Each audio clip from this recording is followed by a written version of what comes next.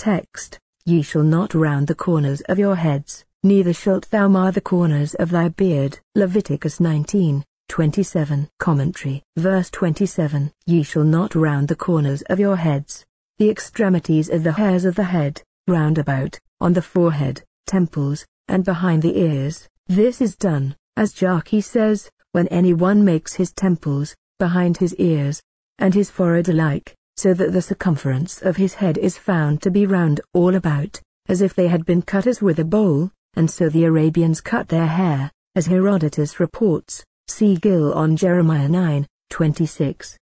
Neither shall thou mar the corners of thy beard, by shaving them entirely. Jarchi and other Jewish writers say, there are 5 of them, 2 on the right, as Gershom reckons them, 1 on the upper jaw, the other on the nether, and 2 over against them on the left, and 1 in the place where the nether jaw joins the right to the left, the chin. The same observes, that it was the manner of idolaters to do the above things, and Maimonides is of opinion that the reason of the prohibition is, because the idolatrous priests use this custom, but this law does not respect priests only, but the people of Israel in general, wherefore rather it was occasioned by the Gentiles in common cutting their hair, in honor of their gods, as the Arabians did, as Herodotus in the above place relates, in imitation of Bacchus, and to the honor of him, and so with others. It was usual for young men to consecrate their hair to idols, but inasmuch as such practices